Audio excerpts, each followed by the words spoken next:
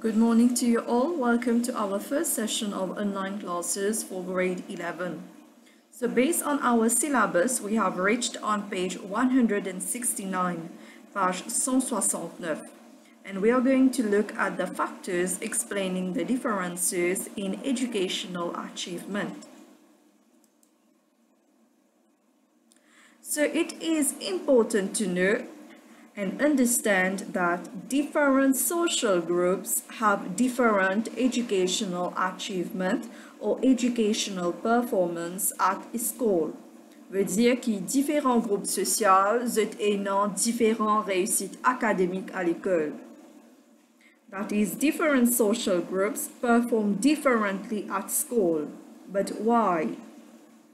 Simply because of educational inequality, which means there is an unequal distribution of educational resources such as technologies, books, experienced teachers.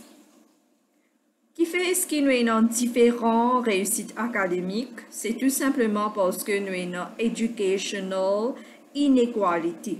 Educational inequality, c'est tout simplement nous avons un partage inégal de ressources éducatives.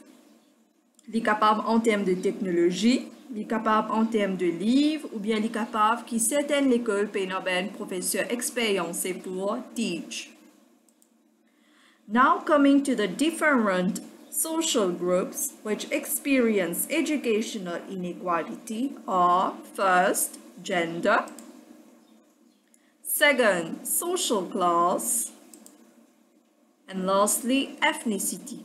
Donc, nous avons trois groupes sociaux qui nous pouvons guetter, qui sont trois groupes sociaux là, ont différentes réussites académiques. So, ils ont different educational performance. Nous avons gender, nous avons social class et ethnicity.